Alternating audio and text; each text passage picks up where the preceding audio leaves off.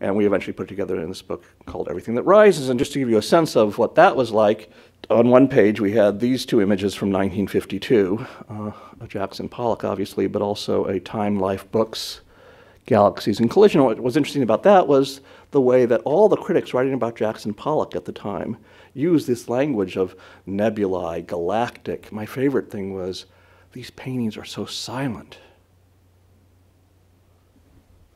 But I think what they meant, and I think it is true, is that they look so explosive that the silence is the silence of outer space.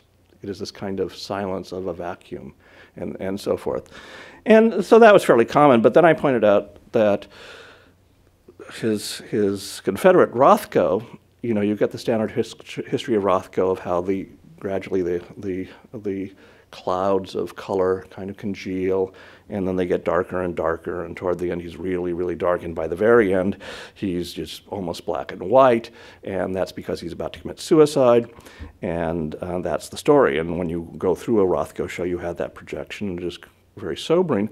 But then one day I was doing one of those shows, and I noticed the date on that last painting, and it was summer of 1969. And I asked myself, what else was going on in the summer of 1969?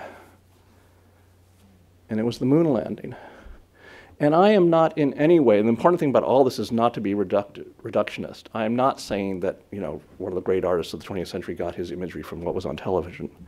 But I am suggesting, what would it have been like for Rothko that terrible last summer to have seen the moon landing, this absolutely amazing human endeavor, this incredible leap for mankind and so forth. And what was there when we got there? Nothing, in some profound way. I've always thought one thing that was interesting about the moon was that you could tell it was day on the moon because the ground was shining. But why is it doing that? Go back. Anyway,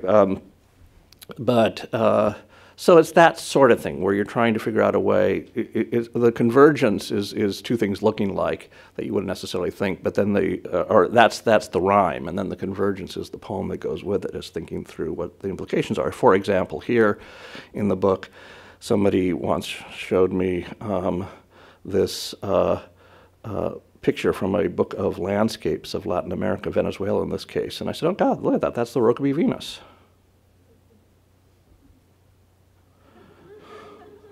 And my friend said, you are really sick. But then I said, in fact, wait, look closely. I don't have the thing, but there's that line that goes, there's a path there. And I said, wait a second, it's not the Rokeby Venus, it's the Man Ray lips. Wait a second, the Rokeby Venus is the Man Ray lips.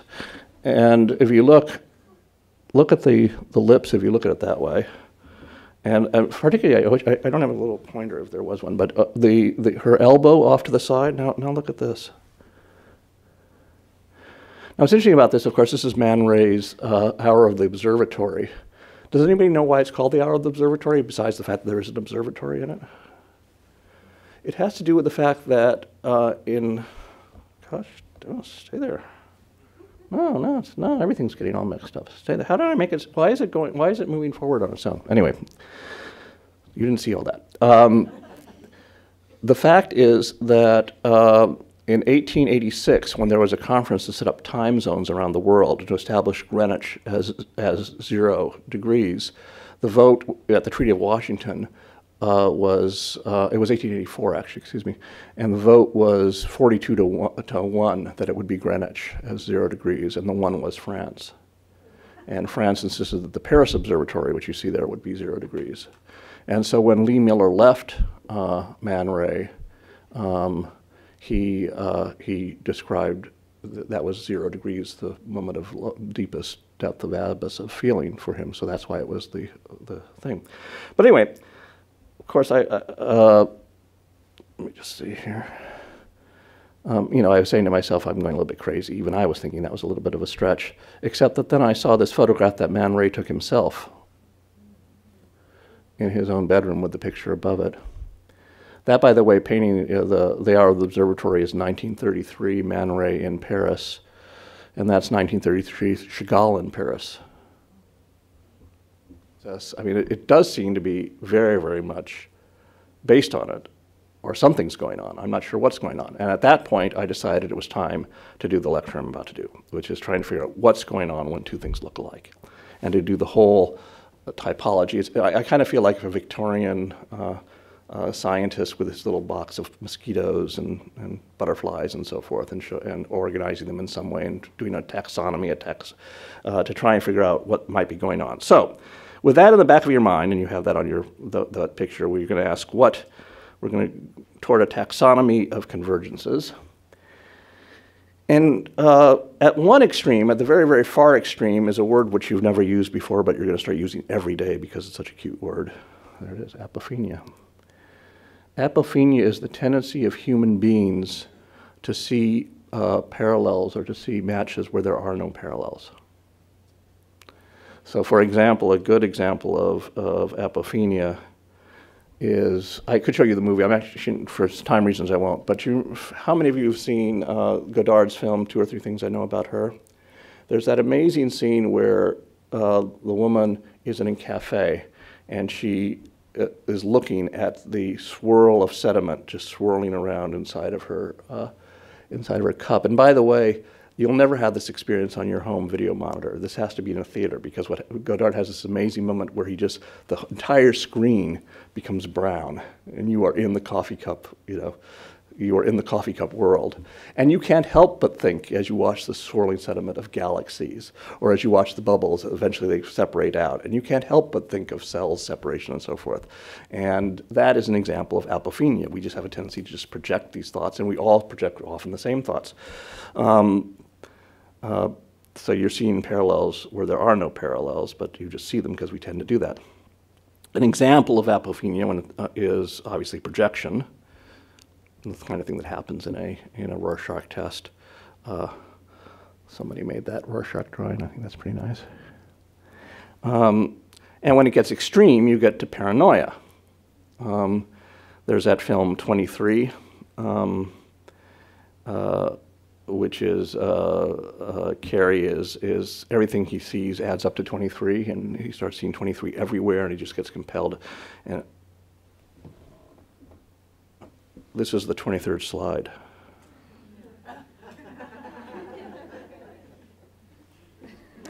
Anyway, but I think that's paranoia.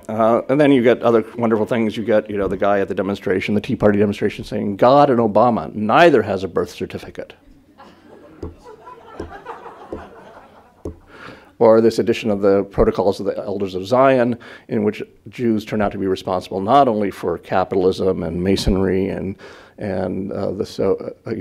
communism and Christianity, but they're also responsible for Nazism. So it's all little puppets, and that's kind of extreme apophenia. Now moving over, we're going to continue just moving like on a spectrum of convergent effects. And the next one is just accident or coincidence. One of the things might be what we call, using Francis Bacon's words, chance and the shuffle of things, which is the kind of thing you get when on 2 pages of spread at The Economist, the guy from the ad walks out of the ad into the picture, or the next picture over.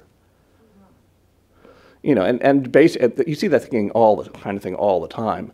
And the main thing to say about it is how many times you don't see it. I mean, that accounts for it. I mean, most times that doesn't happen, but every once in a while it does, and it's really kind of weird when it does. And it's really, really weird when this happens. When the back of The Economist, the week that 9/11 happened, featured that ad for Lufthansa. That was the ad that was the week before 9/11. And you ended up in a situation where those two covered, the back of the cover and the cover on the newsstand at the same time. So that's just coincidence. But then there's a special kind of coincidence which is separated at birth. Kurt Anderson and the people at SPY did a whole thing about how, Don Knotts and Mick Jagger are obvious twins. It doesn't necessarily mean anything. On the other hand, it might. There's something about the Rolling Stones. They all seem to have separated at birth kind of situations going. Charlie Watts and Buster Keaton. That raises the issue that's quite interesting, because Buster Keaton, in turn, looks exactly like Samuel Beckett. And indeed, Samuel Beckett used Buster Keaton in some films of his plays. But what's weird there is that a person who really, really loved Buster Keaton movies was Wittgenstein. I don't know. Sometimes these are more meaningful than others. This was one from the book. These issues were very close to each other, and this was the time when Newt Gingrich was shutting down the American government and Milosevic was blowing up Yugoslavia. And I did an article at that point called Pillsbury Doughboy Messiahs, and was able to point out that actually their politics were very similar. I'm not saying that that Gingrich was a war criminal, but rather that both of these people were complete cynics that glommed on. In the case of Gingrich, he literally poll tested his contract with America. You know, he didn't care what it was going to be, but once he had it, he then went with it. In the case of Milosevic, he just stumbled onto Serbian nationalism and then wrote it. And in both cases, they kind of lose control of their minions, and things go too far. So they had kind of parallel histories, and I have a whole bunch of pictures in the book of how, and you can't tell, at a certain point you can't tell which one is which. They are both, as I say, Pillsbury Doughboy Messiahs, and then apparently the people at the Colbert Report have been reading the book because they had that for the Macy's Day Parade at one point. Then you go from separated at birth to the transubstantiated in death, which are when stains start looking like the Virgin Mary, or toast looks like the Virgin Mary, burnt toast. You get them all over the world. That one on the far left is in Australia, where a little tiny town way, way in the outback suddenly had this shadow because of that looked like Jesus. And for 6 months, the town was overrun. There wasn't even a hotel in the town, and people were coming from miles away to see this miracle, which ended when winter came. You have the Shroud of Turin. It goes across all kinds of religions. This was during one of the Gaza incursion. There was a lamb that was born that apparently had the word Allah on its side. This is not only a thing that happens in religion. You also have the jelly bean phenomenon.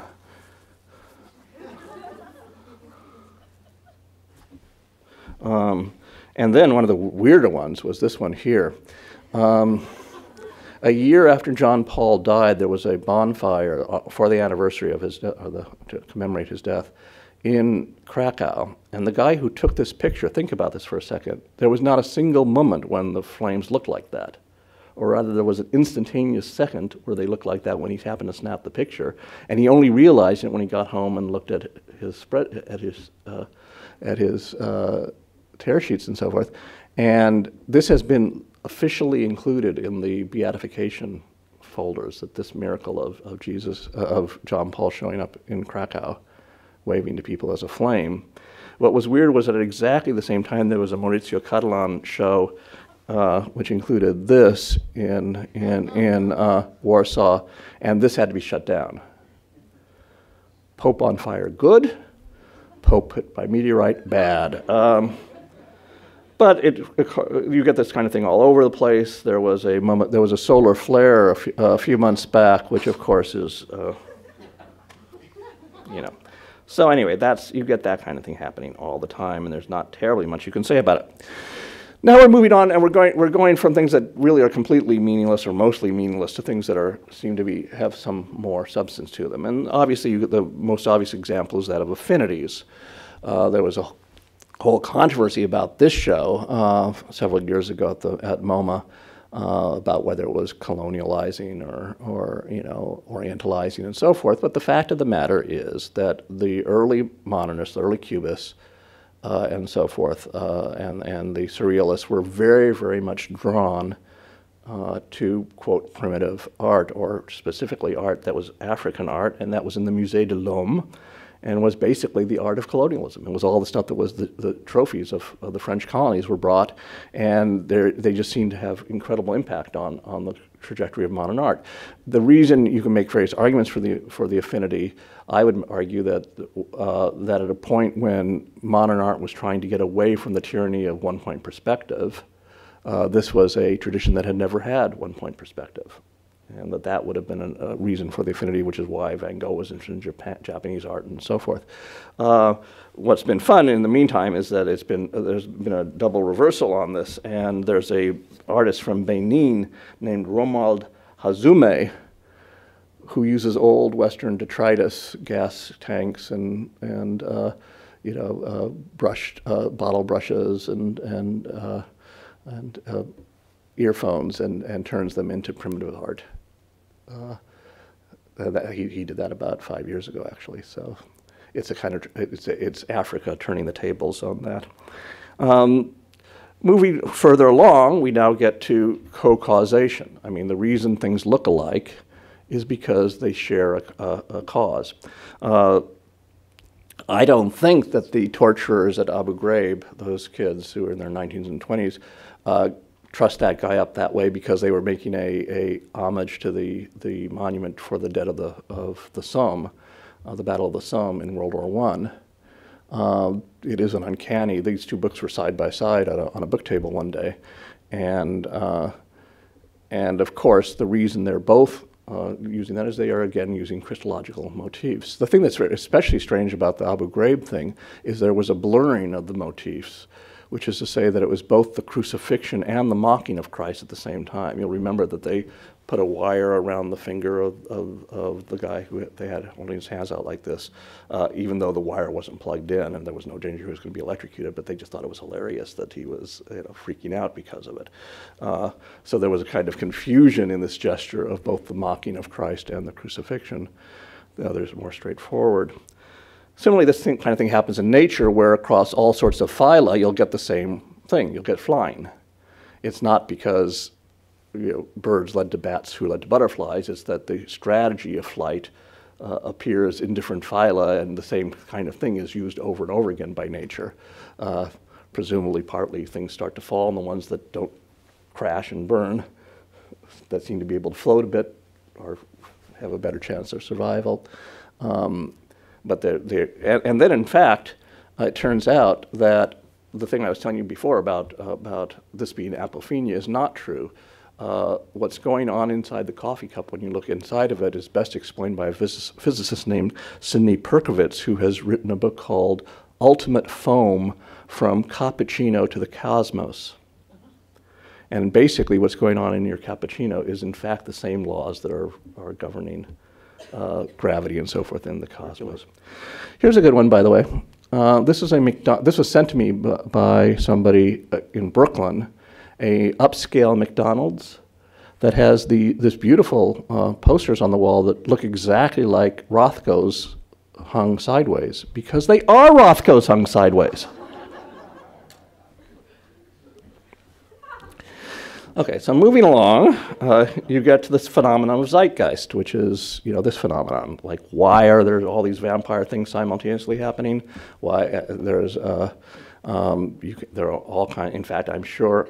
How many of you gave that paper today at the conference? I mean, that's a standard paper at graduate conferences at this point about why. That was about 3 years ago, I guess.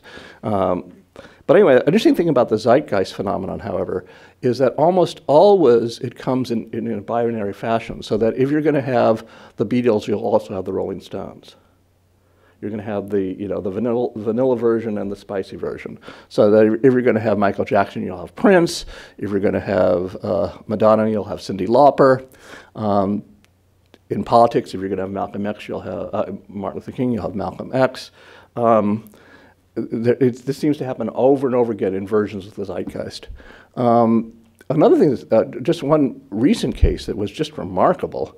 Was about 2 years ago, I guess, 3 years ago, 2 films came out the same week that had obviously been being made at the same time, and unbeknownst to the 2 sets of directors and writers, they were both based on a huge moon suddenly looming on the horizon, Melancholia and Another Earth. In both cases, the moon was there as a metaphor for the depressive woman who was the lead character. And in both cases, you had the scene where she was outside and suddenly she was just staring open-mouthed at what was happening. And in both cases, 2 completely sets of filmmakers realized that if this happened, the thing that the women would do is get naked and go lie outside. At the same angle. And I assume that what that is, in some sense, playing off of is Diana, the goddess of the moon, and that's probably playing off of that. But it is weird when it happens. another thing along the same lines is cross metaphors. So for example, when the Costa Concordia sinks, every single political cartoonist does the same cartoon. It was sinking more or less at the same time as the economic crisis was happening, and famously the captain had left the ship, and so there's all this stuff about various metaphors of the debt crisis or Obama saying "let it rip," and the whole thing is sunk. This happened everywhere in the world. Everybody had the same idea. Another version of that is the famous meme situation. And that, for example, you have the famous meme of the pepper spraying policeman during Occupy Wall Street, who suddenly started showing up everywhere, that you could say a lot more about memes, but I'll refrain from here. Let's go further along, and you're now in the land of illusion. Very often artists allude to each other, and in one case here we have, for example, invocation, and it's been argued quite persuasively that Rembrandt, when he's doing this picture of a thief who is being dissected with a kind of loincloth, is clearly alluding to the images of the deposition of Christ. It seems to me, now this is me talking and not Berger, but that it's because of this, of going from here, from Christ through that image into that photograph, that you end up with this. And I'm not here talking about politics, I'm just talking about how images go from one thing to the next. If Che Guevara had looked like this on the day of his death, it wouldn't have worked. Now, does anybody know who that is? That is Che Guevara in a passport photo. On a photo, he was traveling as an Argentinian businessman to Africa. But if he had been that way when he was killed, it wouldn't have worked. But because he was wearing, was bearded and so forth, you have that whole kind of thing, and you have the resurrection of the life, and you have the deification of Che and so forth. Another example of invocation, very interesting, famous one, is Goya painting the 3rd of, this was the 3rd of May, I believe, in Madrid. And what has happened is the day before, Napoleonic troops have invaded Madrid, and people have surrendered under a good faith surrender, and in fact, the troops then kill them. This is not me. Turn off your phones. Anyway, what's fascinating is that that's Napoleonic troops, French troops, effectively shooting Madrid citizens. By the way, there's a Christological kind of thing going on also, once again. And then, some 60 years later, Napoleon's grandnephew, Napoleon III, imposes an emperor on Mexico, Maximilian, who then the Mexicans rise up and overthrow him and shoot him. And again, you have a Christological thing, the sombrero, halo, and the two Confederates on either side. And obviously Manet is noticing that here, whereas before you had French troops killing Spanish speakers, here you have Spanish speakers killing French. And so there's that kind of thing going on. That's illusion. Then you get the phenomenon of homage. And whereas, using the example of Hockney, never talks about Matisse, he talks about Picasso all the time. And this is a etching he did early on as a young man and his master, Stravinsky and W.H. Auden again. He's always he's kind of invoking Picasso. And when he goes to see the Picasso Museum, he makes sure to have a picture of himself smoking a cigarette the same way that his master does. And in the same way, I would say that this whole lecture is an homage on my part to John Berger, who is my master. Moving along, you get to the phenomenon of pun, which is why you have the Passion of the Spider-Man.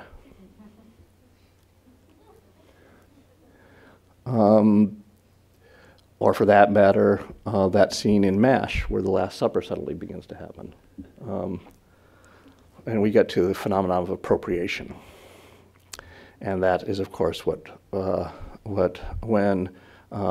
Warhol wants to do a Rothko of his own, he does a Campbell's soup can. And he does a Brillo pad, a box, and this is not only just appropriating imagery from industrial so forth, but he is appropriating the idea of appropriation from Duchamp, who was the first of the appropriators who just... Now the story goes, by the way, this is a very mixed up story. The story goes that Duchamp took a urinal, put it on a pedestal, signed it, and declared it art.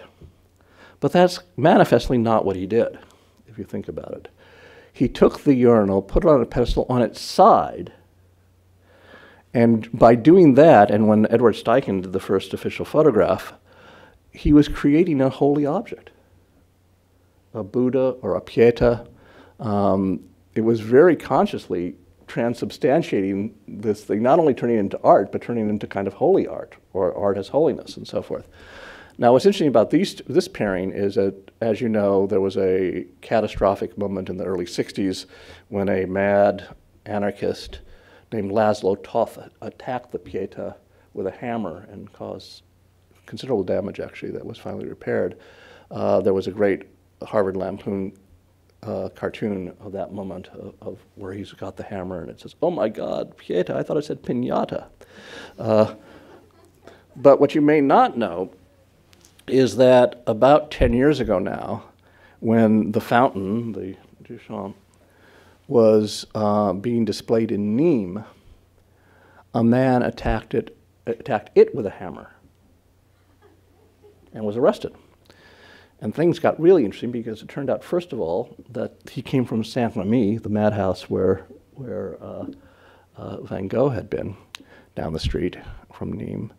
But in his defense, at the trial, he said that this was the second time he had attacked it.